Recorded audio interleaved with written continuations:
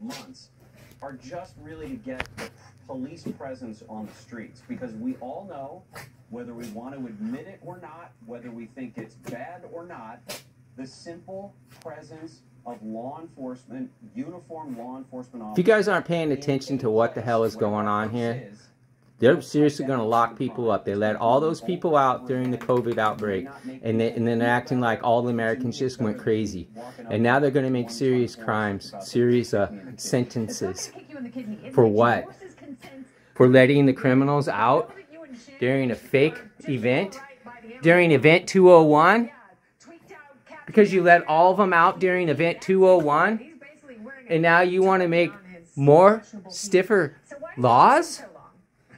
You created the problem by letting them all out of prison. And by the way, the maximum security prison in Susanville has been closed down. Hello?